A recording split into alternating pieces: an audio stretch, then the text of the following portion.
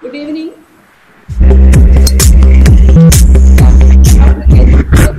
Coaching Society. It's my great pleasure to welcome all of you for today's webinar. And it is going to be very interesting, I am sure, because of Dr. Jaydeep. And I'm very happy to welcome, I'm sure, Jaydeep, this is not the first time he is visiting Kerala. You can see the background of Dr. Fessi, and you can see Kerala is like. And a special welcome to Jaydeep. And in spite of all your busy schedule, you have found time to take part in the webinar. And thank you very much, Dr. Jaydeep, the former president of FOXI. And I also welcome all others, all other participants. They are all our own members. And I am very happy to see them, all of them, after a long, long time. Because of this COVID problem, we are not meeting each other, and we are really missing each other. And it is nice to see all of you. Once again, I welcome all of you. I hope you will have a nice day today. Thank you. Okay, I think this is, I think, after our lockdown, this is our third Cochin Society meeting. One we had with oncology topic, one we had with infertility and multiple pregnancy with combined with Cochin Society, and this is the third one. We are happy to have an esteemed faculty like Jaydeep Malhotra madam, who has Gracie madam told, in spite of her busy schedules, has come to join here. Yesterday there had been heavy rains and disruption of the internet in Agra. Even then, she took pain to join in time for this webinar. And also we have the three chairpersons, Dr. Professor Radhamani madam, Professor Miriam, and Smithy Sanal. Smithy will be joining in 10 minutes. And I think we can keep the introduction slide of Jaydeep madam. Madam, I think, doesn't need any introduction actually in our society, because madam has come number of times to Cochin, and also, as you all know, she was the president of our FOXI, and she is the managing director of the Rainbow Hospital, and she was the president and one and only president from India of Aspire Asia Pacific Initiative Reproduction from 2014 to 16. And also, madam was the president of Indian Menopausal Society from 2016 to 17. And as you all know, she was the president of FOXI also. And she was the president of Indian Society for Assisted Reproduction last year, and president of SSAFOMS, and president of ISPAT also. And she was the editor-in-chief of the Suffragan's SAFOMS journal. And she took the initiative of making these journals very popular, and it has been very much indexed also. And she was also a member of the Reproductive Medicine, Reproductive Endocrinology Committee of the FIGO. And as you all know, she was the editor of and co-editor of many books. And she will be today talking about and enlightening us about the Rh negative pregnancies. And we have got three wonderful chairpersons like Radhamani madam.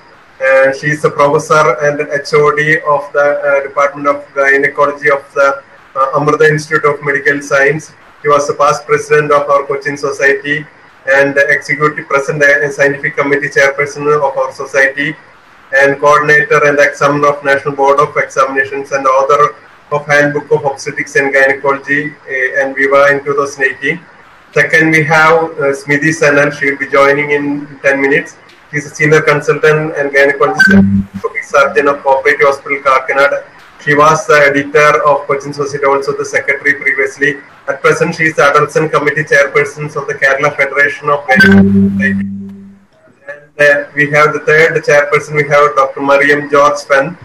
She is the professor of MSc Medical College, Kolancheri. She did a postgraduate from CMC Vellore. Her interest of high-risk obstetrics and laparoscopic surgery, and she is a very good undergraduate and PG teacher. and she's a consultant. She was a senior consultant gynecologist at the Cooperative Hospital, Cochin, and adults in committee chair, and her main interest is adolescent health. And over to you, Jaydeep Madam, for the talk. Madam, it is yours.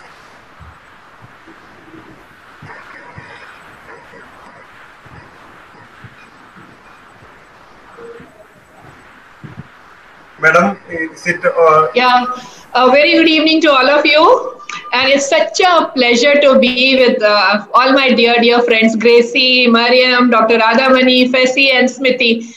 I have had the unique privilege of, meeting all of you on many occasions and working also together. It's a fantastic opportunity that even sitting in my home, I can be with you all in Cochin. Thanks to Science Integra, for this unique interaction. Today, we will discuss Rh negative pregnancies and the newer concepts in managing them. Madam, the question, can you tell the audience if you have any questions, they can write it in the chat box so that the end we can answer that, madam. That if you don't tell, they won't be ready with that. Okay. So you can put your questions in the chat box, and I'll try my best to answer to all of them. When I was a postgraduate and even many years later also, anytime when I would see an Rh negative pregnancy, especially an isoimmunized one, it used to be a real scare with all those Lilly's charts and, the quinons and all that. I mean, I absolutely used to go for a toss.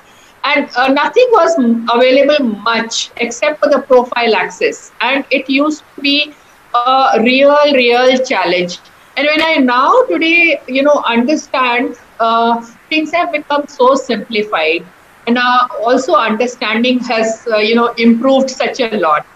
But before I go even into understanding an Rh negative pregnancy, it helps to understand the blood grouping system. And it's very important for us to understand this before we even understand anything else. Now, all of us understand, the ABO and RH, this thing, but RH itself, basically, when we see here, this is the RBC, and on the RBC, we have these antigens. Now, we have various systems. We have ABO, and we have, the D system. Then we also have the C and the E, and then we have many other epitopes also, which determine, what kind of a blood group we have, and also these antigens also designate us as a particular person. Now, why it is important for us to understand this? Because if we have this D here, that means that we are Rh positive, and this is an antigen which is there on the top of the red blood cells. Now, we understand that these red blood cells basically are formed in our body, and once a baby is there, pregnancy happens, and there are waves of erythropoiesis which happens. So the first wave starts in the yolk sac itself. Now, if we've done ultrasound, like most of us understand that yolk sac is the first thing which we see in a gestational sac, and as early as a missed period or, latest by 5 weeks, and RBC production starts right there. Now, the genes which are there, each one of us has 23 pairs of chromosomes. Now, the genes which actually define us by our blood group are there on this chromosome 1. If you see here this pair, now the genes defining Rh antigen are located in the short arm of chromosome 1. Now, as the yolk sac also advances, and we know that the antigen, this Rh antigen, is present on the RBC as early as 38 days of gestation, which is about 6 weeks plus. Now, why I'm telling you this is also very important, because so many times, you have very early abortions or an ectopic pregnancy, and we don't even consider giving a backup, antibodies when we are doing all those processes. And it just takes a very small amount of feto-maternal bleed, as little as less than 0.1 ml, for the blood to sensitize the mother. Now, this is very important for us to, I have written 0.1, but there are studies which actually tell us even 0.03 ml of blood is enough to sensitize, get a woman sensitized. Now, another aspect which I want everyone to understand is, now this is the RH, factor or RH genes which are there on the RBC. Now you have, if there are adequate amount of these genes here, these epitopes here, then you understand that this is a normal amount of RH antigen present on the RBC. In this again, we have a concept of a weak D. A weak D means that these epitopes are there, but this amount of antigen is smaller. So the antibodies reaction which is going to happen is not going to be as much as a normal, but still there will be some amount of reaction which is going to happen, and that demands attention. And that is what we need to understand. Another important aspect before we go further is to understand the zygosity of a particular individual. Now we know that the mother is RH negative and she does not have this D. Mother does not have, and there's nothing called as small d which exists.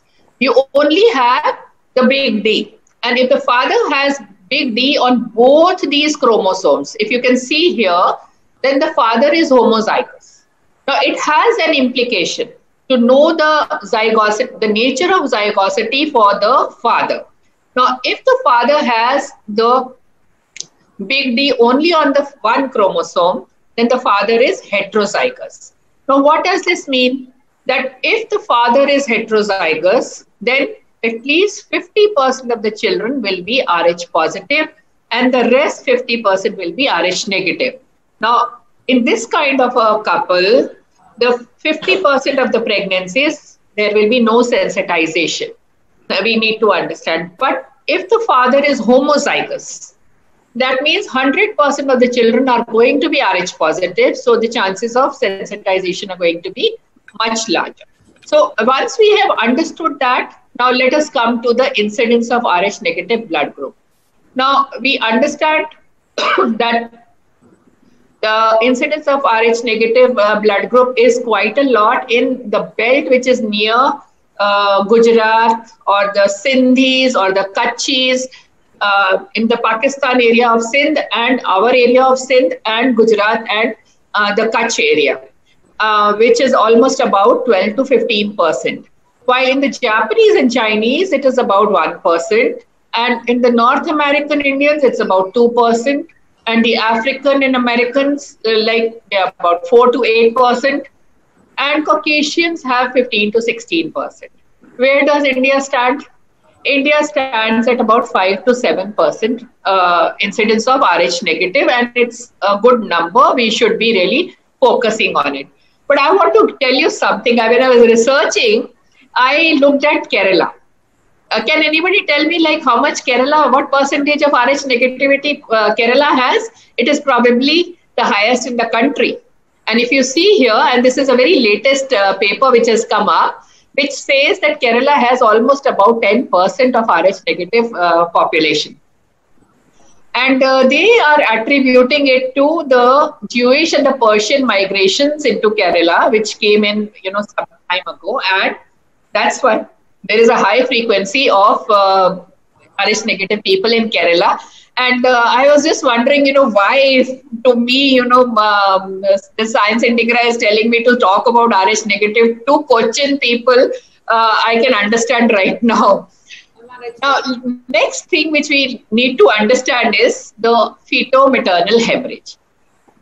Now, we understand that a small amount of blood, as little as 0.1 ml, is required to sensitize a woman who is actually not carrying any antigen or antibodies. Now, almost about 30% of the Rh negative people will never develop RH incompatibility. Now, what is the reason behind it? We don't know. Even sometimes, when you challenge them with large volumes of RH positive blood, they will not have any kind of an incompatibility or any problem. But the others might have, with a very small amount also, they get sensitized. And there are two mechanisms with which we can actually get alloimmunized. One is where you have, transfused and incompatible blood transfusion. To an RH negative, you have given a RH positive blood transfusion. And the other is what we all know about is a feto-maternal hemorrhage between the mother and an incompatible fetus. Now, the feto-maternal hemorrhage can occur in any pregnancy. But during the pregnancy, they are minimal. It's just about 10%. But majority of the feto-maternal exchange of blood actually happens during the delivery. And that is where our major focus actually has to be. But there have been plenty of studies which have studied that fetal RBCs can actually be detected in the maternal blood in all the 3 trimesters. To the tune of, like in the first trimester, lesser, about 7%, in the second trimester, about 16%, and in the third trimester, as much as 29%. And so they can be there, and this exchange does happen. And the initial maternal response, now if a mother is carrying an RH positive baby, and this now blood has gone into the mother's body, the initial response is going to be in the form of, because this is an antigen, the fetal blood cells have gone into the mother. Now, the mother's response is going to be in the form of antibodies. And these antibodies will be IgM. And that is the first initial response which will come into in the mother's body. Now, fortunately for us, these IgM antibodies are large. So they do not travel back from the mother through the placenta to the baby. And they will develop within a week's time. So that is where we understand that when we are giving prophylaxis, we want to give it within the 72 hours, because we don't know when, this antibodies will be generated, and then the reaction of the IgG will also come up. Now, once IgM antibodies are there, after that, within let's say between 6 weeks to 6 months, IgG will be formed. Now, IgG antibodies are small and they can cross the placenta and then they can go back to the baby or the fetus. Now, this fetus already has antigen, and once these antibodies cross and they go and stick to the antigen, then the hemolysis of the RBCs of the baby actually start, and then the cascade of the events will start happening. And this is something which we know will happen, and the sensitization of this mother and the repercussions on the baby are going to happen. But because majority of this interaction happens at the time of delivery, so most of the times the first baby is spared and is not affected. And if we have not given the immunoprophylaxis at that point of time, then the second baby is going to be the one, if that one is positive, is going to be affected more. And that is what we need to understand. But the same process can happen if somebody has had an abortion before, which has not been covered, or has had an ectopic pregnancy, which has not been covered, or in the same pregnancy in a primigravida, if you have had a subchorionic bleed or an embryo reduction has happened, and the exchange, the feto-maternal hemorrhage has happened at that point of time, which was not covered, then even in primigravidas, this can happen. So let us now understand, once the IgG antibodies cross the maternal circulation over to the fetal circulation, so they will actually start destruction of the fetal cells. And there will be hemolysis which will happen, and the fetal cells will start breaking down. Now, once the fetal cells start breaking down and fetal anemia sets in because there's a fall in the hematocrit, there will be a breakdown into heme, and this heme is actually converted into bilirubin. That's why fetal hyperbilirubinemia happens. And both these components are neurotoxic. And though they are, cleared by the placenta, but they have their effects. Now, if this sensitization has happened and the breakdown of the fetal hemoglobin starts, then we have to understand, and this is very important for us to understand, that the fetal hematocrit will fall by 1% per day. Now, what does this mean? That in a week's time, the fetal hematocrit will fall by 7%. That accounts to almost 3.3 grams of hemoglobin. So a fetus, which a normal hemoglobin is about 15 or 16 grams, now the fall starts on a weekly basis by almost 3 grams. So meaning that this fetus in the next 4 to 5 weeks will come down to a level where it will fall so much that the other symptoms in the baby of hydrops or erythroblastosis fetalis will actually start occurring. And this knowledge is very important for us to understand, because we need to pick up the baby at the time when the baby is going to have anemia. And that's important, because we can save almost 85% of these pregnancies, even when they are sensitized, if we can pick up the fetal anemia. Now, that is the most important thing. So this is just a diagram which is actually showing you the pathophysiology of isoimmunization. And you can see if it happens in utero, there is anemia. Now, the body responds to anemia. The fetal body will respond because now in the second wave of erythropoiesis, after the yolk sac is the fetal liver. So now the fetal liver will start getting enlarged. There will be splenomegaly because there's destruction happening. So the liver will enlarge and the spleen also will enlarge. And slowly, when the anemia, because the destruction is happening, bilirubin is rising, there will be portal hypertension, there will be umbilical hypertension, and this baby will land up into heart failure. And all the cardiac symptoms, there will be pleural effusion, there will be pericardial effusion, there will be ascites, and ultimately IUD. So this is the sequence of events which will happen in this baby if this anemia is actually not corrected. Now, first thing is that you need to suspect. Second thing is that you need to test, and the test can be done very simply by an indirect Coombs test. And the third important thing is that when you are doing a normal ultrasound, you must look at these signs, because these signs also can, generate some suspicion. If you're seeing here, there is a hepatomegaly, there is a splenomegaly, which is there. Now, if you see something like this, sometimes you might see mild ascites, and also you can see here pericardial effusion. Now, so all these signs should not be ignored, which is very, very important for us to understand. This actually just explains what I have explained to you right now on how the destruction of the hemoglobin leads to various events in the baby. Now, what is the sensitization risk?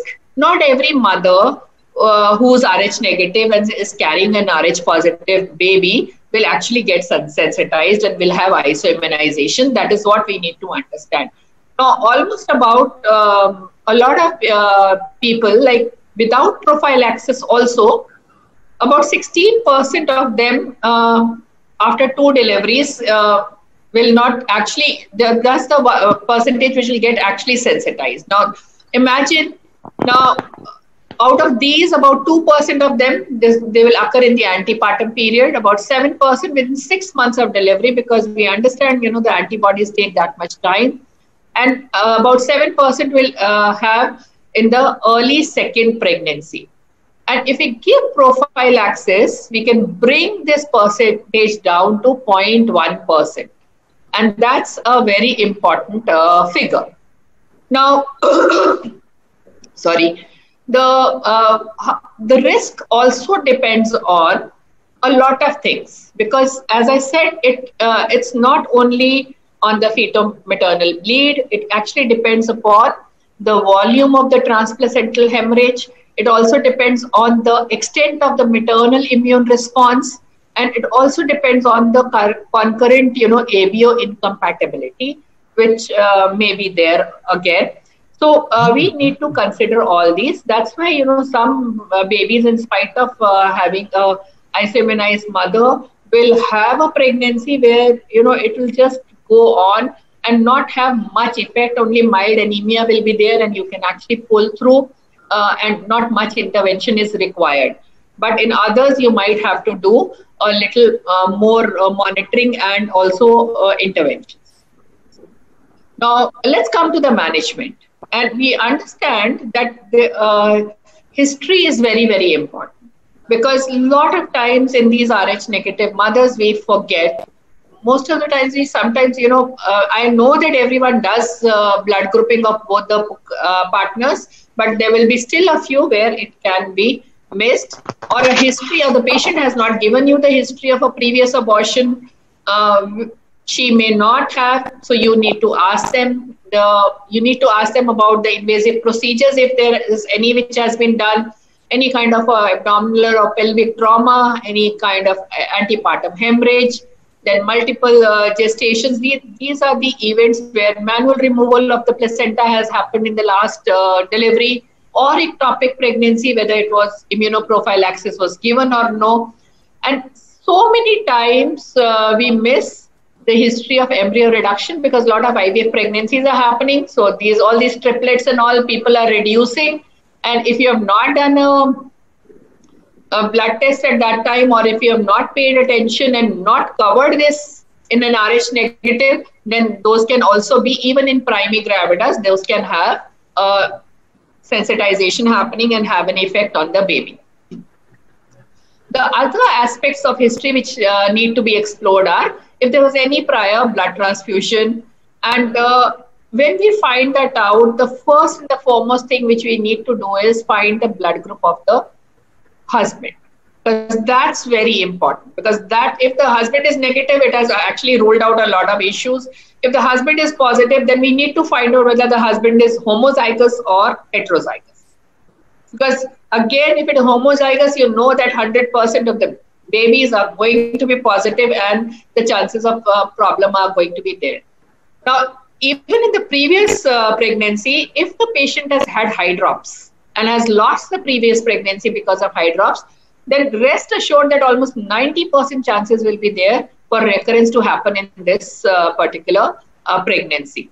Then let's also understand that whether immunoprophylaxis was given in the previous pregnancy, what was the dose, if you had any hemorrhage during pregnancy, because so many times undercover is done.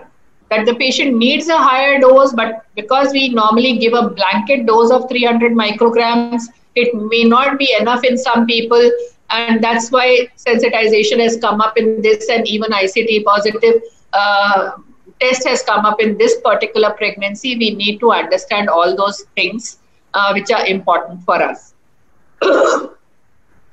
So once we have a patient who is Rh positive in our Rh negative in our clinic, and we need to now have the management in place. Now, the objectives of this management are that this Rh negative mother has a spouse who is Rh positive, and we need to understand that we have to prevent the alloimmunization if this mother is unsensitized. And that's very important for us to understand. If you have not been able to prevent, or if she has been sensitized before in the previous pregnancy, and she comes to you and you do an indirect Coombs test and find out that she is ICT positive, now our first and the foremost duty is that we need to do an early detection, and the treatment of fetal anemia has to be in place. Now, it's not that difficult, because if we have identified this woman, and we have identified that she is already, sensitized with an indirect Coombs test positive, we need to have a management protocol in place. We need to tell her that this is what we are going to do, and this is how your pregnancy is going to be managed. I'll come to that a little later. Now, if it is a simple case of a primigravida where there is no sensitization and you just need to have immunoprophylaxis in place, then we need to just take a few precautions during the delivery. A neonatologist is normally always present when you are delivering. We recommend that don't give oxytocics at the delivery of the anterior shoulder. Early clamping of the umbilical cord is indicated, and if there is some suspicion of sensitization, maybe you can leave the cord a little longer for rest of the test to be done and take a cord blood to do the blood group of the baby and the direct Coombs test if required. Now, it is recommended that, and normally also we recommend that don't do any manual removal of the placenta, and in these cases more so, because any kind of intervention which we will do will increase the feto-maternal hemorrhage, and thus the chances of having a requirement of a higher dose of anti-D is going to be there. So, but if it is required, then do as gently as possible. And if this mother requires blood transfusion, then obviously it has to be an Rh negative blood. Now, in the postpartum management, the cord blood, as I said, is normally taken, and ABO and Rh typing for the baby's blood group is done, a direct Coombs test is done, and if you have any suspicion, then you can do a hemoglobin for the baby, which normally we do, and bilirubin levels are done at that point of time only. Now, we are very happy if the baby is Rh negative, so no further intervention is required. But if the baby is Rh positive, now then our exercise starts. Now, one exercise can end right here, that you can just give 300 micrograms of Rh anti-D and a uniform cover of almost about 99% women will take place, and we don't have to bother much about. But supposing now this pregnancy was a twin pregnancy, or you had some intervention, or you had to remove the placenta, or there was an accidental hemorrhage, or there was more bleeding, where you expect a larger feto-maternal bleed, then definitely we must calculate the amount of bleed. And that can be very easily done. It's not at all difficult that these tests are available. A simple test would be a rosette fetal RBC test. This is how it looks. You can see here the fetal RBCs will form, these small rosettes, and you know that this is positive and feto-maternal hemorrhage has taken place. But the most simpler one is a Kleihor-Betke test, which you can see here down. And this is again a very simple test and can very easily be done.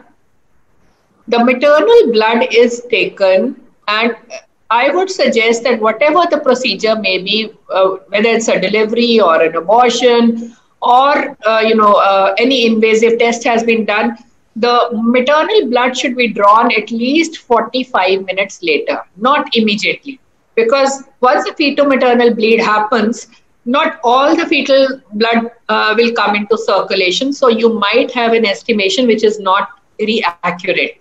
So wait for about 45 minutes and then take the maternal blood and then do these estimations. Now, these estimations are also important, because once you estimate, especially where you are suspecting a larger feto-maternal bleed, then the right dose of anti-D can be given, and that is again very important, because then there is a good cover. It's not a half done job. And with simple calculations, this is how, it's a simple test, Kleihor-Betke's test, where a QH solution is actually used, and that basically, dissolves all the maternal adult RBCs, and you can only see this beautiful rose pink colored fetal RBCs, and you can then calculate the number of fetal RBCs per hyperfield. And normally they expect you to count about 2000 cells and then calculate the percentage. Now, why all these things are important?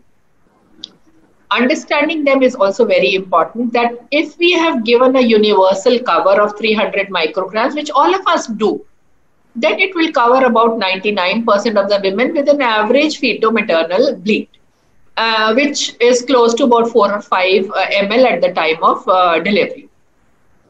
But larger feto-maternal bleeds like instrumental deliveries or an LSCS, where LSCS rate is almost about more than 40-50%, can have a larger amount.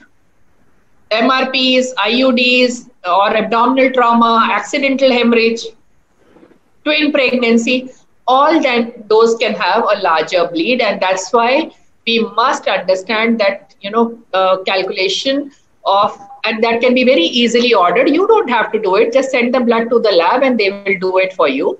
And these are the ones where you will require a larger dose. Now, another very important area which we have not paid our attention to is the over-the-counter availability of oral abortifacients. Now, most of the women will just procure them from the counter, and we have already understood that the RBCs are there in us in the circulation from 5 to 6 weeks onwards of gestation. So alloimmunization can happen even after oral abortifacients, and that's where though we had controlled the RH isoimmunization, but after these oral abortifacients have come up, there has been a little surge in these in the RH isoimmunization cases again. So based on the Kleehar-Betke test, you can actually then calculate the amount of feto-maternal bleed or hemorrhage. Now, it's very simple. So once you will get a volume of the feto-maternal bleed, which is based on the percentage of the fetal RBCs, along with mother's blood volume upon 100, so you know that yes, XYZ ml of feto-maternal hemorrhage has happened. Now, how do we really calculate the dose? We calculate the dose. We understand that 300 micrograms of anti-D actually will neutralize about 15 ml of the fetal RBCs or 30 ml of feto-maternal blood. So we have to then calculate accordingly. So if this volume is, let's say, 15 ml of the feto-maternal bleed, actually 150 microgram of dose is sufficient. But we always give a little extra. Now, in our country, we have availability of only 2 dosages, 150 and 300. So we don't really have option of a lower dose, which we normally, if you read the books, the recommendation is that you can give 50 micrograms for a 2 ml bleed, or in an early first trimester abortion, you can give a little lesser dose. But we don't have the availability. So that's why we have to think about 150, 300, 450 or 600, like that, depending upon the amount of hemorrhage which has happened. So that's why where calculation is very, very important. Sometimes, some people have these software-based calculations also, where you can calculate the amount of RBCs which need to be transfused once we have an intrauterine transfusion to be done. So software is also available. Let's come to the anti-D immunoprophylaxis now. Very important, because so these are small details sometimes we don't pay heed to. I don't remember instructing the nurse that please don't give an anti-D injection in the gluteal region. Now we have to understand that this injection has to be given in the deltoid muscle, because the fat in the deltoid muscle area is the minimum, and the needle which we use will go into the muscle, and the proper dosage will be definitely administered. So these small, especially in very obese patients, if you're giving in the gluteal region, then maybe the absorption is not going to be as much, and then the effect is also not going to be according to what you have actually calculated. Now, sorry. So, dose calculation, I have already told you that we need to do either by the Kleber-Betke test, or sometimes, in some good labs, flow cytometry is also available, which will calculate the dose for prophylaxis. I have also told you that whenever we are collecting blood, maternal blood, we must give at least 45 minutes to 1 hour after the insult has happened, so that we get a accurate figure. Now, if no tests are available, as we have, there are times where, smaller areas where no tests are available, a standard dose of 300 microgram will cover up almost about 99% of the patients. Now, about 0.3% of the women will have a feto-maternal hemorrhage, which is larger than 15 ml, and those are the ones who will require a higher dose. So that's where your calculation will come up. Now, let's come to the timing of immunoprophylaxis. Now, for any immunoprophylaxis, I am sure I have tried to make you understand why this timing is important. Within the first 72 hours, if you have given the immunoprophylaxis, now this will cover up all the fetal cells which have traveled into the mother's body, and this antigen antibody complex will form and block it there for any antibody reaction to happen in the mother. Now, as we have understood that the IgM will come up within a week's time, and the IgG will come up within 6 weeks to 6 months time. So if you have by chance not covered her up in the first 72 hours, there are suggestions where you can give the dose till about 9 to 10 days, though the cover is not going to be as great, but might still give her some protection. And the women who are already sensitized, meaning like who are already ICT positive, they don't need any anti-D injection. So that also has to be very, very clear for all of us. Now let's come to the more difficult part, which is the antenatal management. Now, once an antenatal patient comes to you, the first and the foremost thing which we have to understand is the immune status of that woman. So that immune status will be known by performing an indirect Coombs test. And if the woman or this patient is not immunized, then we have to prevent the isoimmunization. And if she is already immunized, then our foremost aim is to detect the fetal anemia and prevent hemolysis as much as possible, because that is the one which is going to cause all the fetal complications and a lot of emotional and physical and financial trauma to the parents. So these Rh negative mothers are really special in the sense that their antenatal management, their intrapartum management, and their postpartum management is all a little different. Now, once we know that she is Rh negative, we need to do the husband's blood group. And we also need to do the indirect Coombs test in the first visit itself. Now, if the indirect Coombs, I'm going to come to that a little later, but if it is negative, then you can repeat it in the 26th week and the 32nd week. Even if it is positive, you need to repeat it, and then you have to repeat and do the titers. Now, titers also, according to a lot of people, have actually no value, because we say that the critical titer is 1:32. But there will be women who actually will have problems even with 1:16. And there will be also women where no problem will happen even in 1:256 or maybe more. So we need to understand, but sometimes when you're covering up a pregnancy, then these titers are important, because then your dosage needs to be altered. Now, if ICT remains negative, nothing has to be done. Only antepartum prophylaxis has to be given. Now, there are two schools of thought here. One school of thought is that you only give 300 micrograms at 32 weeks.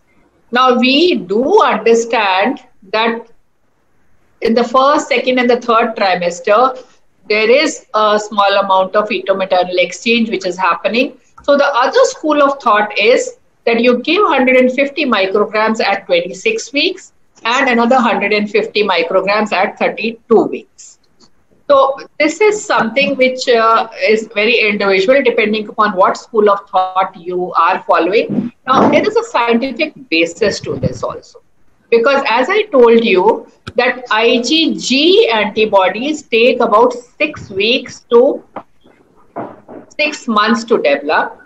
Also, the antibodies, when you give an ICT cover, it stays for good for 6 weeks. So that's why if there has been a fetal-maternal bleed, and if you're covering it up, then you need to also understand that once you have given an immunoprophylaxis, for a week, the ICT will become positive, but not more than that.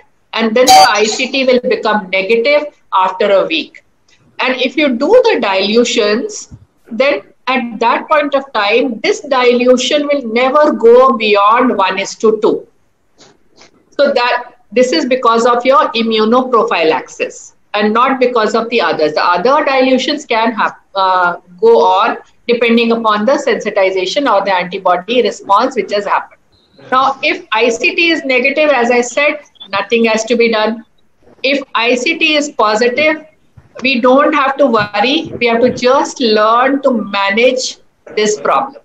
And we have to identify and manage this problem. And how do we do that?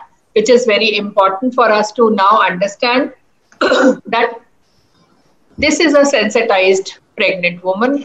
And we have taken the history. We have taken whether the previous baby was affected or no, and whether prophylaxis was given in the previous pregnancy or no. And what are the antibody titers in this pregnancy? And what would really help you also is to find out whether the genotype of the father. Now, that genotype I have explained earlier also. Now, if the father is heterozygous, that means only 50% of the children will have Rh positive. Now, if this pregnancy has an Rh negative baby, then you need not worry about it and everything will be fine. But if the father is homozygous, that means 100% of the babies are going to be Rh positive. That means this pregnancy also will have a problem as the previous one. You need to monitor it well. So that is where our understanding of all these things is very, very important. So if the previous pregnancy was affected and the father's genotype is what we have now understood, the past history is what we have, already taken as an indicator. Now, let us say that the patient had a high drops baby at 32 weeks in the previous pregnancy. Okay. Now, when should I start monitoring? I have already explained the events that it will take at least 6 weeks for the hematocrit to fall. So I would now start, of course, we'll do all the previous scans and in the first visit also itself the ICT and all, but a proper good screening by ultrasound, I will start around 6 weeks earlier. That means 32 means 26 weeks. And we will follow it up how? We will follow it up with one single parameter, which is the middle cerebral artery, peak systolic volume. Now, this is an amazing tool which we have, which is totally non-invasive and will give you maximum inputs as far as the fetal anemia is concerned. And I am going to discuss this a little later. Now, if supposing that sensitization has happened and you have done an ICT in the first visit itself, right, at 5 weeks pregnancy, you can have all the signs of fetal anemia appearing even at 16 to 18 weeks. So we can actually do intrauterine transfusions as early as 16 to 18 weeks. Only thing is that we need to suspect, we have to be vigilant, and we need to understand, and we need to also have the resources or identify the fetal medicine people who are going to help us with these intrauterine transfusions. So a watchful evaluation, fetal evaluation, is something which we need to do, and we need to start at least 6 weeks before the previous mishap has happened. And then we follow it up with the middle cerebral artery, and we follow it up till delivery. Now, delivery timing also is important, because the neonatologist has to be covered preterm, because incompatibility plus preterm is going to really definitely have an effect on the mortality and the morbidity of this neonate. I have borrowed this flow chart or algorithm from Dr. Prashant Acharya's website, which really explains, and I mean, you can have this algorithm. It really beautifully explains to you how to go about managing an Rh negative woman in the antenatal period. And this, I have already discussed this. If you want, I can just do that. If here is an Rh negative mother, and if the husband is Rh negative, no further investigation is required. If the husband is positive, you need to do whether the husband is heterozygous or homozygous, and that definitely will explain to you what has going to be the further management, and at least 50% of the babies are going to be affected.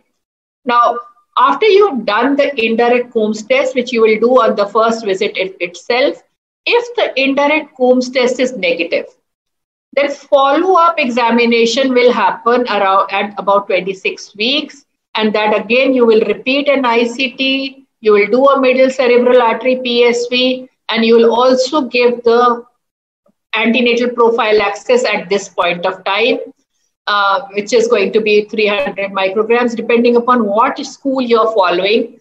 If there is ICT negative, you can give 150 micrograms at this point of time and repeat another 150 micrograms at 32 weeks. And that will cover the pregnancy till delivery.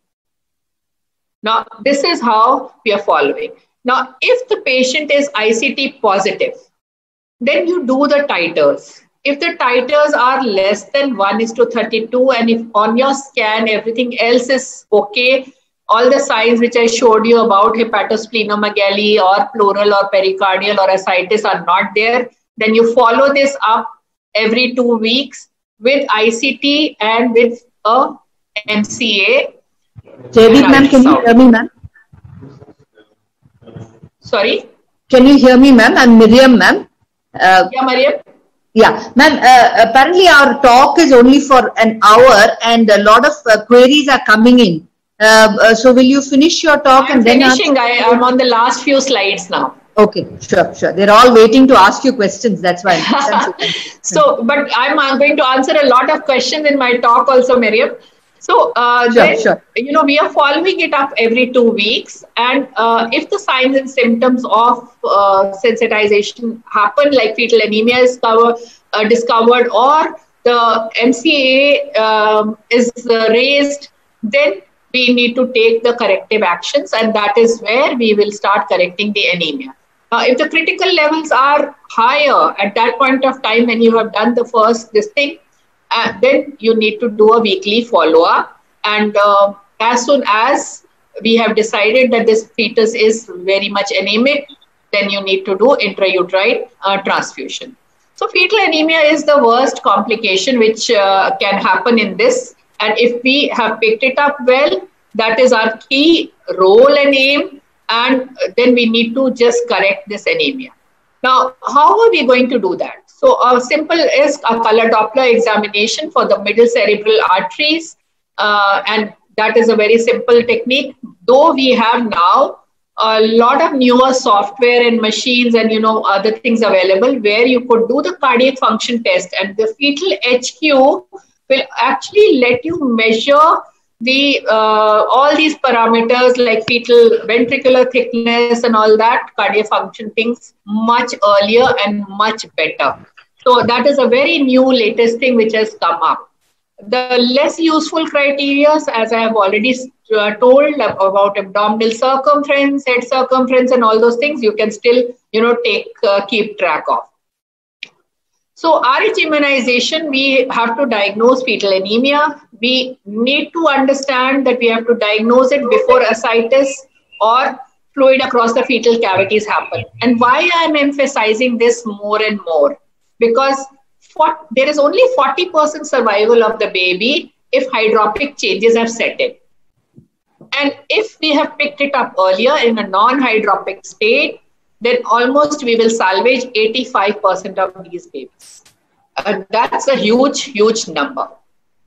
And how do we do that? By a simple ultrasound examination. That's a color Doppler where you can see that's the circle of Willis. And these are the middle cerebral arteries.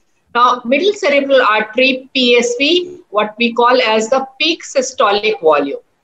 Now, this is the peak systolic volume. Now, when I go a little further here, that's a normal MCA. And this is an MCA or middle cerebral artery of an isoimmunized anemic baby, where you can see, even at looking at the waveform, you can say that the peak systolic volume is much higher and there is hardly any diastole. And because hemolysis happens, there is thinning of the blood. So more blood is going with a big velocity into the very small artery, which is middle cerebral artery. And this is a very accurate and non-invasive screening tool for detecting moderate to severe fetal anemia. And there's almost 100% sensitivity with a false positive rate of about 12%. Now, we have to understand that you have to take this measurement at the right angle. It's with the angle of insonation has to be very correct, and because otherwise you can have different sorts of non-accurate measurements, and then that will definitely affect your management of this pregnancy. Now, you don't measure it before 18 weeks, and after 35 weeks also there is not much reliability. So the important aspect is between 18 to 35 weeks. Now, how do we really understand that this is a severely affected baby? I'm going to move you to these Marie's charts, which are very, very important for us to understand. And what do they do here? That we have the MCA, that is the PSV, peak systolic volume of the middle cerebral artery. Here we have the weeks of gestation.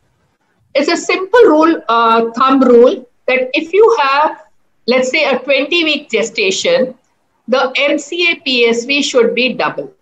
That means 40. If it crosses 40, this baby has moderate to severe anemia, and your intrauterine transfusion has to be started right here. And that's very important for us to understand. So if you have plotted this graph, and if this graph moves along the median, nothing to do. Even in a sensitized pregnancy, everything will be normal and you can go ahead and manage this just normally. But if this graph, this is PSV of the middle cerebral artery, crosses. Now you understand this here, that not all of us are fetal medicine people, not all of us are doing intrauterine transfusions. So if we are not doing intrauterine transfusion, this is the place where I will get alert. I will counsel the patient that yes, you need an intrauterine transfusion. So please look for a fetal medicine person and start getting prepared for intrauterine transfusion. And if I am a fetal medicine person, this is the place where I will actually give intrauterine transfusion. So this is a very simple technique to follow, and you can easily do it. Methods of transfusion, I am not going to get into details. It also depends on a lot of things, on the position of the baby, on the expertise of the person performing. Not very expert can do intraperitoneal transfusion, and the ones who are expert at it will do an intravenous transfusion at the umbilical vein or an intrahepatic vein. And these are simple procedures which at the hands of fetal maternal experts. Choice of blood to be transfused is O negative. You have to test the blood, of course, and then approximately we cover about 45 to 55% of the hematocrit. little overcorrection is okay, but if you transfuse too much also, then the baby will get into polycythemia and have other repercussions. So it's a very thin line between, which is very, very important. And lastly is the timing of delivery. As I said, neonatal backup facilities of a sensitized baby if might need an exchange transfusion later on, all will depend upon the facilities which are available in your center. And these babies should come up in a good neonatal unit and which has facilities for an exchange transfusion, etc. Now, special importance, though I have emphasized, this is one of the last slides. At the time of abortion, cover has to be given. We say 50 microgram is enough, but it's not available. So 150 is what you will have to give. Any invasive procedure, you have to give about 300 micrograms. Antepartum hemorrhage versions, we hardly do any. But if something like that is happening, then you have to cover up. And always give a little more than what you think is required, because many a times these calculations can also be wrong. Last, what are the recent advances? Now, I'm sure all of you must be thinking it will help me if I can know the blood group of the baby, whether the baby is Rh positive or no. Now, today, facilities are available by cell-free DNA where a mother's blood is taken as early as 10 weeks. You can, even earlier also at times, where you can find out the fetal genotype, this thing, and then if the baby is negative, then you are rest assured that nothing is going to happen to this baby. And the last thing which I wanted to touch upon was the concept of partial D or weak D. Now, I have already explained to you that these epitopes which are present on the RBC, if they are lesser in number, then the reaction which they produce is smaller, and sometimes, you know, we can have lots of issues as far as these reactions or responses are concerned. But needless to say, if it is a weak D, then it needs to be covered as much as a normal D. So what are the take-home points? Every woman of childbearing age should have an ABO and RH typing done. Husbands also should be type for their RH and blood group right at the first visit, or maybe other.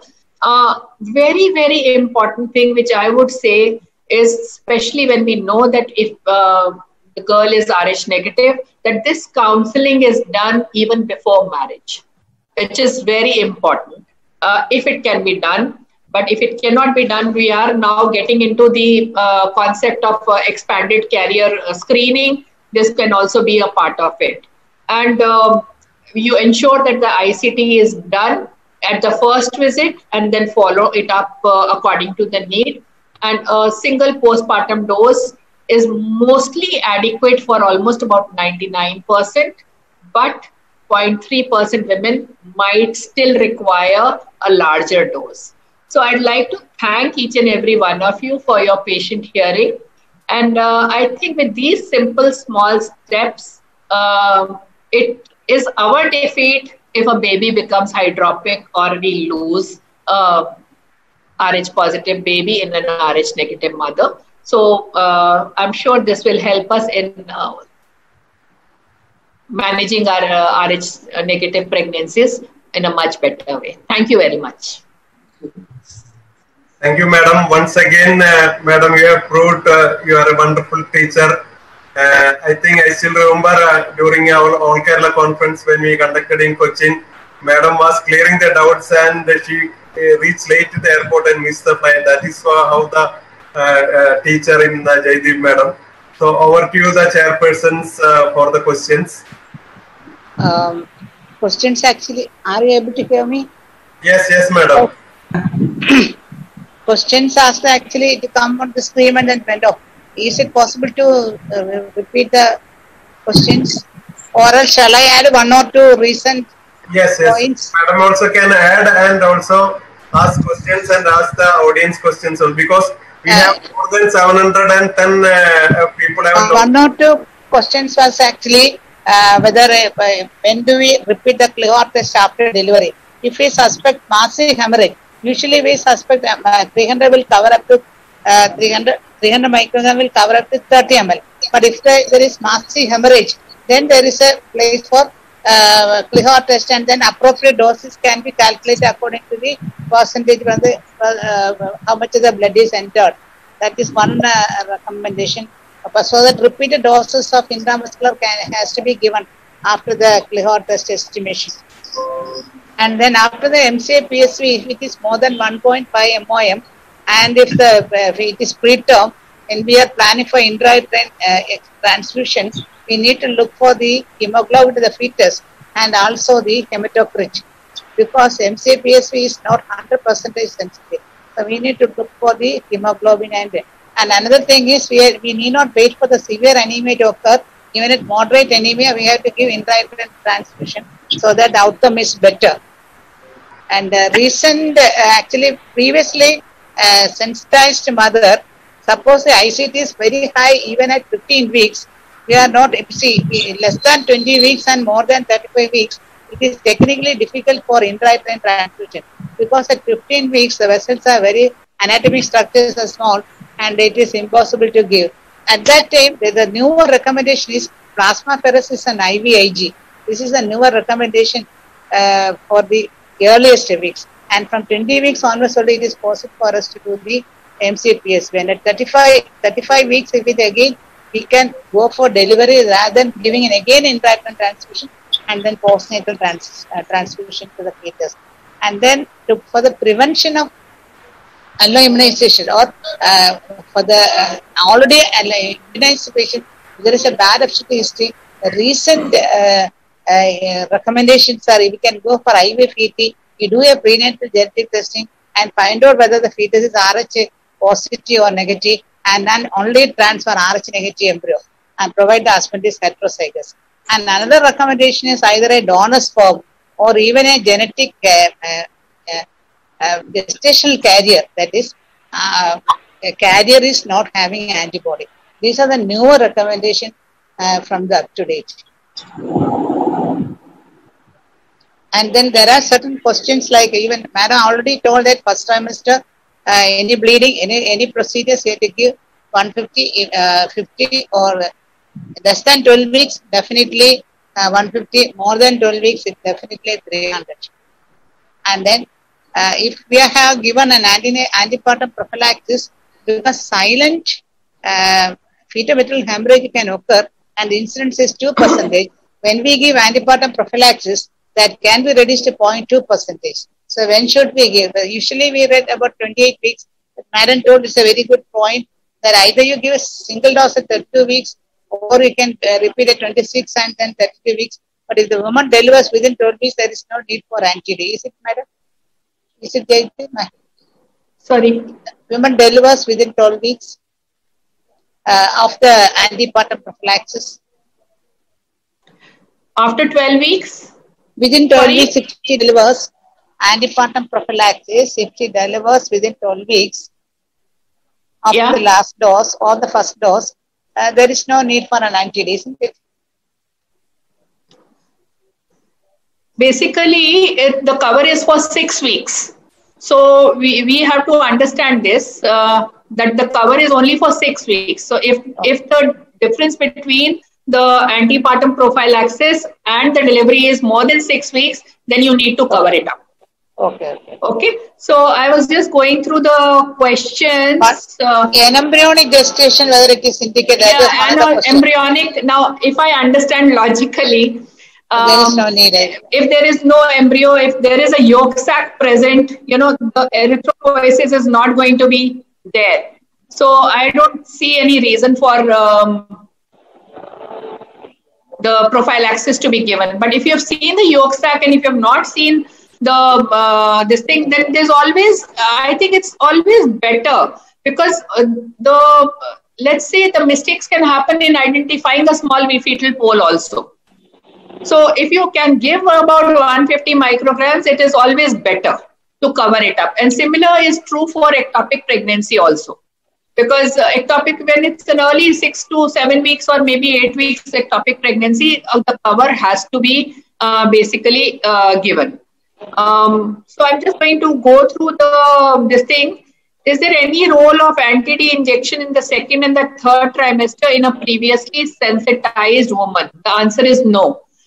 Because I have already told you that if she comes ICT positive, then there is no role of anti-D in this woman at all. Because she's already sensitized. There's nothing you can do about it. So there is absolutely no role. Then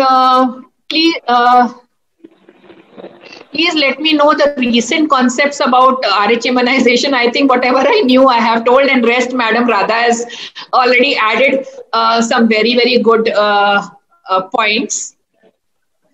How to go about infection prevention? I don't understand the relevance of this question here. Infection prevention. These are the regular things which we need to actually do. When should we give anti-D as prophylaxis, and when should it be repeated? As I said, we normally expect that the delivery will happen between 38 or 39 weeks, which normally generally is the due course in most of the clinics. So we calculate it accordingly. So I have to come 6 weeks before. That means 32 weeks. And another 6 weeks before, that is about 26 weeks. So the first dose of antenatal prophylaxis you can give at 26 weeks. And the second dose you can give at 32 weeks. And we hope that it will cover 38 weeks or till pregnancy. And then after that, a postpartum prophylaxis has to be again given if the baby is. The other school of thought is that you only give one dose at 32 weeks, and that will be 300 micrograms. And in the first, we give 150 micrograms at 26 weeks and 150. So the cost is the same. We have to understand that. But supposing now about 15-16% of the women will have sensitization in the second trimester, and if I have not covered up the second trimester, then the problems will arise. So I personally feel that 2 doses of immunoprophylaxis, one at 24 to 26 weeks and the other one at 32 weeks, will probably be a good option. But I also know that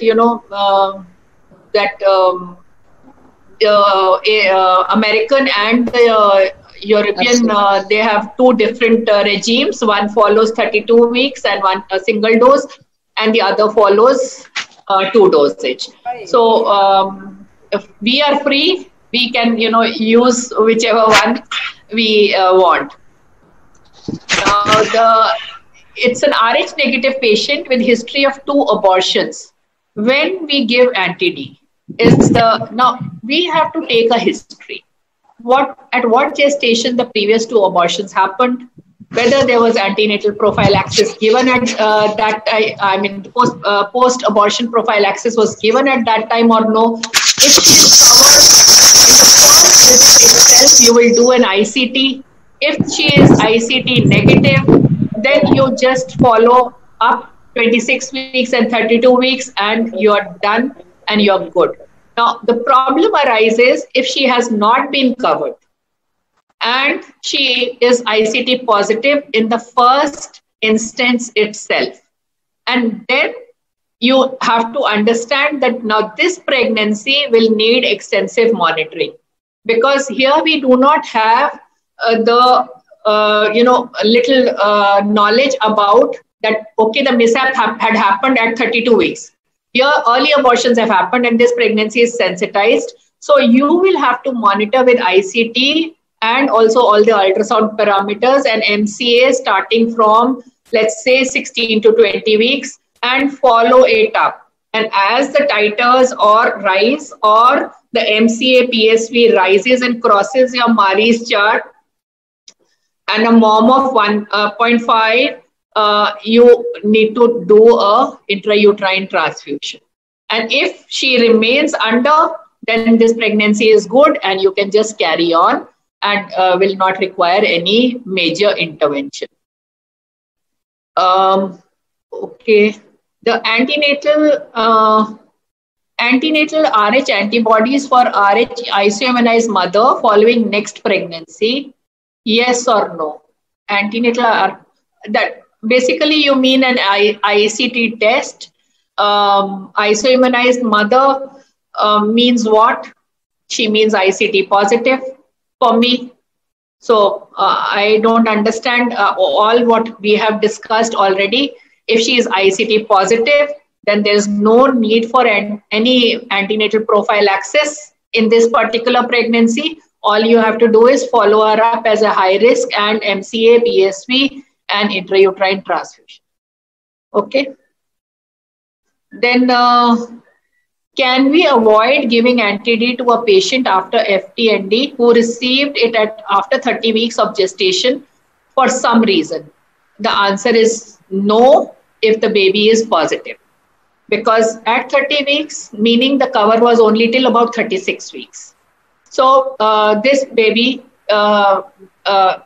if has delivered after 36 weeks, or even if it has delivered before also, you will need to cover this up. Unmute. Grandmother was RH negative. She is trying to ask something. There is some difference. Hello? Okay. Ma'am, can you hear me, ma'am? Yes. Echo is Yeah. coming. So they wanted to know that after 72 hours, for some reason, anti-D was not given. So for how long can we continue to give anti-D? Is it when you use it after 4 weeks? I answered this actually in my talk also. Yeah. See, ideal is within 72 hours. But if for any reason you have not been able to, or the patient only came to you late, between 9 to 10 days you can give. It might still give you some protection. And the reason is very simple. IgM develops within a week. So that is where, and after IgM's development, within 6 weeks to 6 months, IgG will develop. So you have that 1 week period where, or maybe a little longer, where you can try and cover this up as much. But how much cover will be there? Because see, we have to understand that not everyone who has a fetal-maternal bleed will get sensitized. Only about 16% of them can get sensitized. So we can take a chance. Sure. The other person wanted to know about anti-D in someone who's contemplating sterilization, ma'am. Somebody is having a sterilization. Do you recommend that they take anti-D? I would still do it. Honestly speaking, because I am an IVF specialist.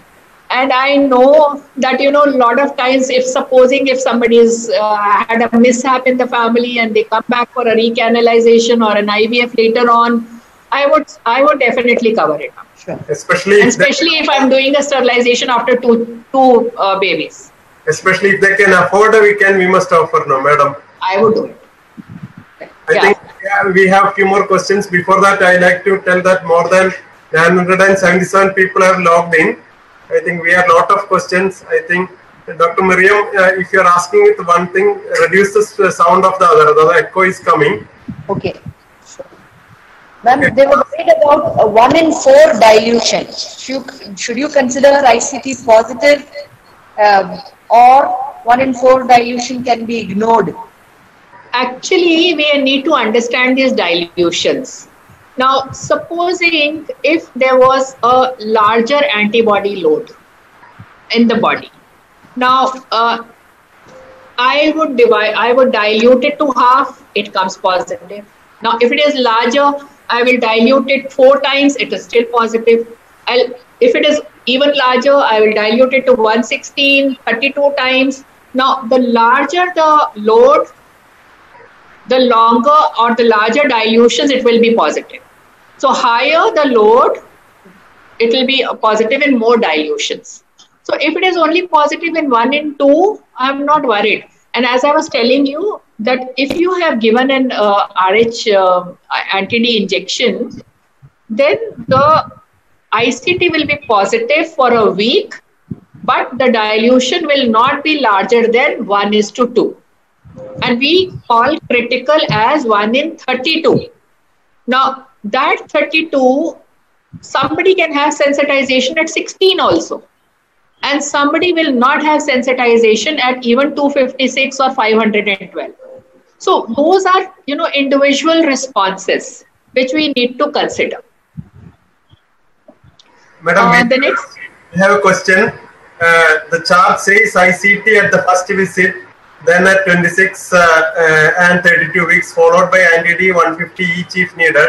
The last slide is different for 20, 24, 28 weeks. Final statement. What is it? Actually, those are the Indian recommendations which are there. I actually, in our own algorithm, we have modified it according to the timing of the delivery. So I explained to you that we normally deliver around 38 or 39 weeks. So that is why we cover it up at 32 weeks, 26 weeks. But you can do it the other way around also. It doesn't really make much difference if you're doing a postpartum prophylaxis. Okay? The next question is from Miriam, please unmute the laptop. Okay, sure.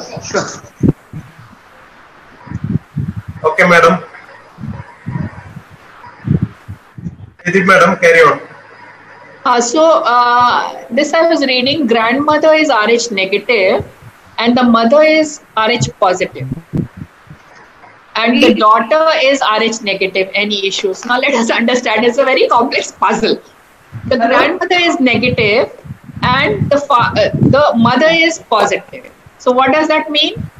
That the father was heterozygous positive. So 50% of the children will be positive here and 50% will be negative. Now the mother is positive and the daughter is negative. Is it possible?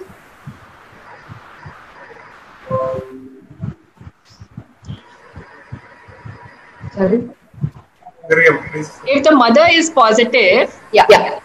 okay, so the mother here will be heterozygous positive. Yes.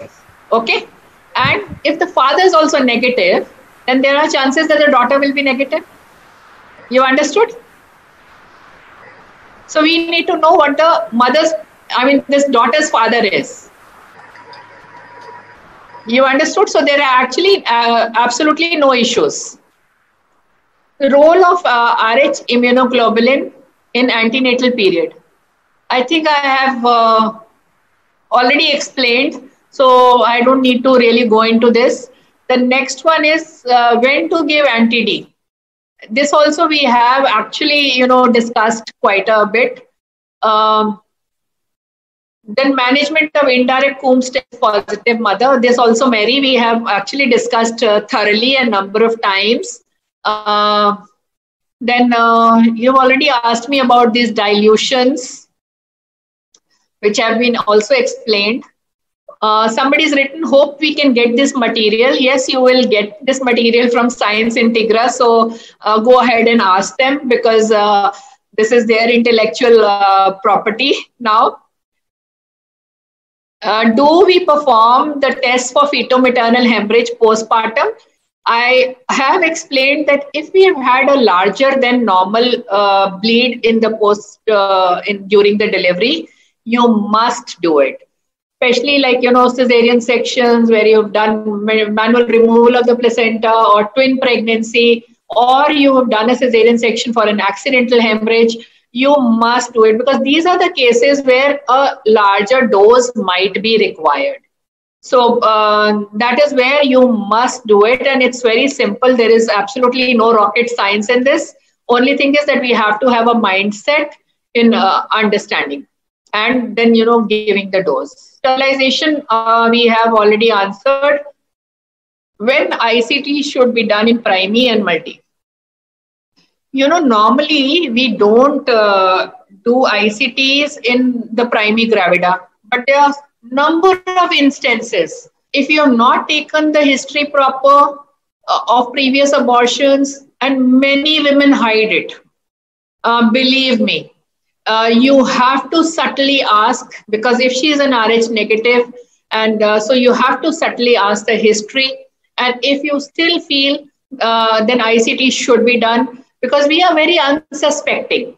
But in that not suspecting this thing, if you have missed out on the sensitization in this, then you will lose this baby, which is the first baby for this mother.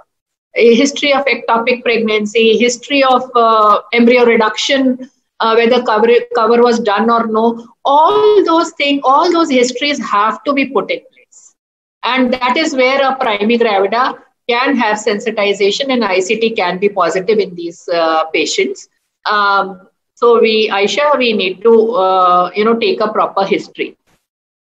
If the patient cannot afford antenatal or postnatal anti-D injection, can we give a single? That is a chance which you and the patient has to take. As we said, not all of them will have sensitization during the antenatal period.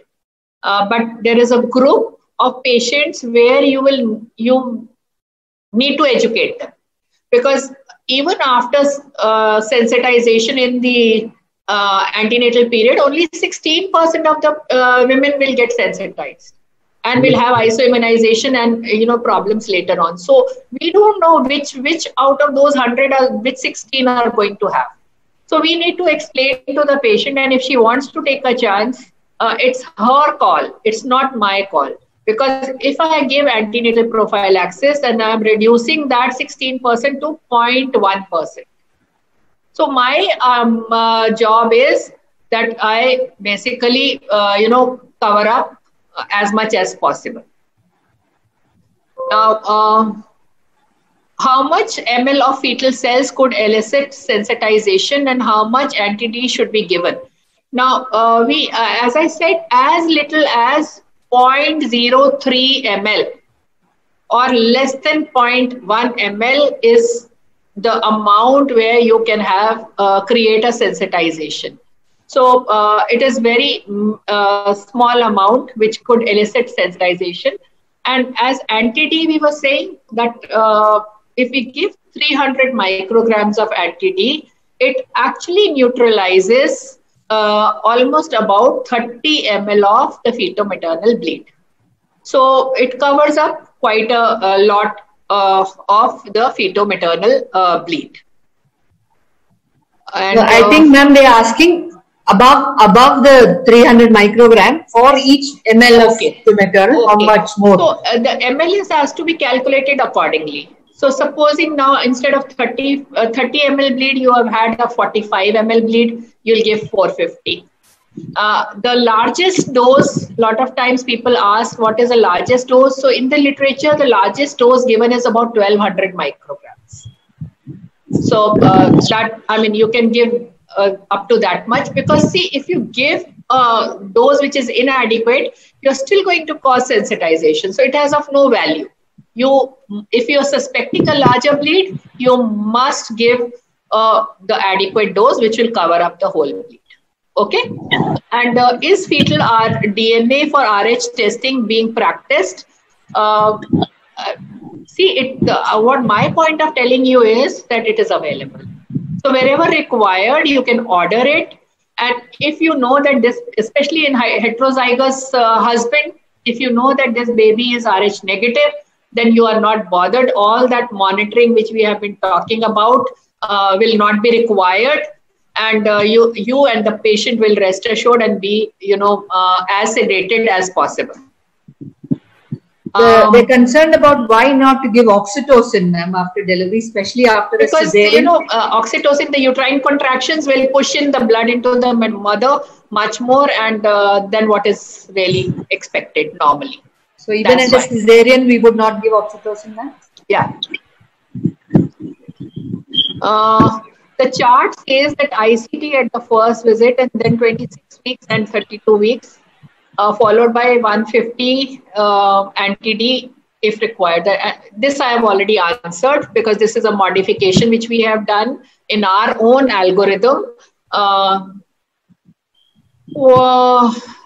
Madam, I just want to clear it out. Sorry? I just wanted to interrupt you 1 minute. You said about oxytocin. You mean to say we're not going to give any oxytocin or any method? No, not at the anterior shoulder. Not at the anterior shoulder, which we normally give. You can give a little later. Oh, so you can give your active management of third stage, but you yes. give it. Yes. Yes. Definitely. Yes. is there an upper limit for time before which we should collect the blood for fetal-maternal hemorrhage? Upper limit means what? Because you know these RBCs will survive in the mother's blood for quite some time. These are the which have come up, and so we need to understand that you need to give enough time for them to mix up in the mother's circulation. And we need to also give the anti-D within the first 72 hours. So my upper limit is defined. I mean, it's absolutely logical to understand it like this. Okay? And threatened abortion, just already threatening to answered. abort. So, just threatened abortion. Do we need to yes, give anti-D? So Yes, threatened yes. abortion is what? Yes. Threatened abortion is subchorionic bleed. Yeah. Now, subchorionic bleed also will have fetal-maternal hemorrhage. Even when we do amniocentesis, we do chorion villus sampling, when we do embryo reduction, they all cause hemorrhage, and they all can lead to potential sensitization, and that's why we need to cover them up all. And in those cases, like, you know, some people decide in the first trimester, we will give a smaller dose. Now, as I said, in our country, only we get 150 and 300. So the minimum dose we can give is 150, and that should be given. So at any of these procedures, you should give that 150. And then for the next 6 weeks, even if there is a sensitizing event, you won't give it. Yeah, Sure. it's not Yeah, required. repeat. It's not required. So I think I have done with all the questions, and it's already 7:30. Thank you so much. So thank you so much. I've had wonderful interactions with all of you, and God bless you. Take care and Thank you stay for answering calm all and our stay questions. safe. Madam, Thank I you. think we are on behalf of Cochin Society. I thank Madam for taking this much effort and coming in spite of odds there about the heavy rain. And I'm happy that we have nearly 977 people who are logged in, and there was a lot now of questions also that Madam could answer. And also I am thankful for all the chairpersons for chairing this session, especially Adamni Madam, Miriam and Smithy. And also for the Science Integra team, they have once again proved that they coordinated the event well. And also Bharat Serum for all the technical and the support of initiating this event. And over to Gracie Madam. Thank you you. very Thank much. you.